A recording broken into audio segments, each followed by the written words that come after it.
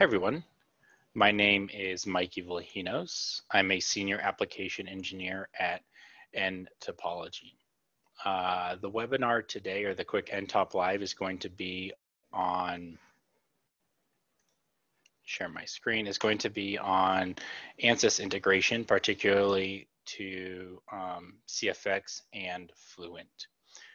Previously, we had to go through ISIM CFD, another module in ANSYS, but since then we've improved that connectivity, simply by just updating our export file.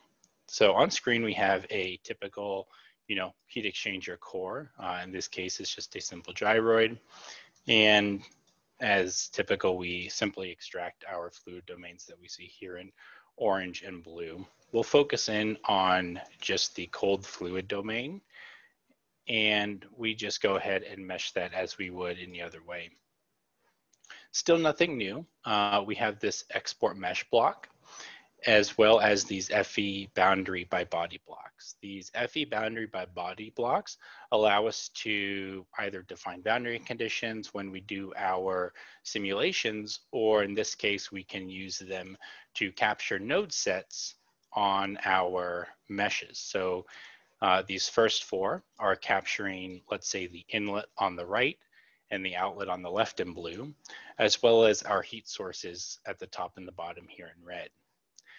The big thing for me is that we also now have the capability to export and capture these node sets on the gyroid surface, or on the interface between the cold domain and the solid domain. This sets up the flow path in such a way, and allows us to define the interface between those two, so that we can set up conjugate analyses and actually do a conjugate simulation where we model not just fluid flow through the structure, but the thermal behavior through the solid geometry as well. So we take these FE boundary by body blocks, import them or set them into this export FE mesh block, and then we go about exporting this mesh file as we would any other way, simply by just defining the drive that we want to put it in and selecting CDB, ANSYS mechanical CDB, and then obviously defining your units, and we'll touch back on that units here in a second. From there, we can open up ANSYS. In this case, we're just going to show it off in CFX. So you drag your component system, bring it onto screen, and open up your setup. From here, we go File, Import, Mesh, and we'll navigate to the location that we have the CDB file in. And then from there, you just simply define the units that you brought over from nTop, and you can start to set up your analyses like you would any other way. So here we have ANSYS CDB, we define our mesh units and import your file, and you'll get something that we see here on screen. And so setting up our boundary conditions, we can see that we do indeed have these node sets that we've defined in nTop. So our inlet and outlet, as well as the heat sources at the bottom and top there. And obviously this interface between the solid and fluid domain node set is defined as well. And now we can start to use these node sets like we would with any other named selection or boundary condition that we would work with previously.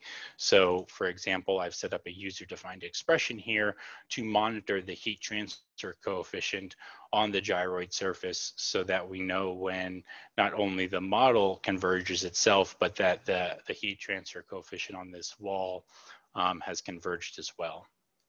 And then finally, you can take these same node sets or name selections and use them to evaluate your results. In this example file, I've only gone out to 100 iterations, so we've not fully converged, but we can still, view those results like we would with any other analyses by capturing those node sets that we brought in, evaluating the the different results that we want to. So in this case here, we have the heat transfer coefficient on that internal surface from the node sets that we've captured in nTop.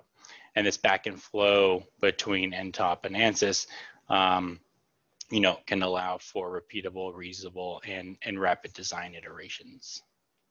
If you feel like you want to learn more, feel free to reach out to myself or anyone on the nTopology team. Find me on LinkedIn. Otherwise, I hope you stay safe and healthy. Thank you.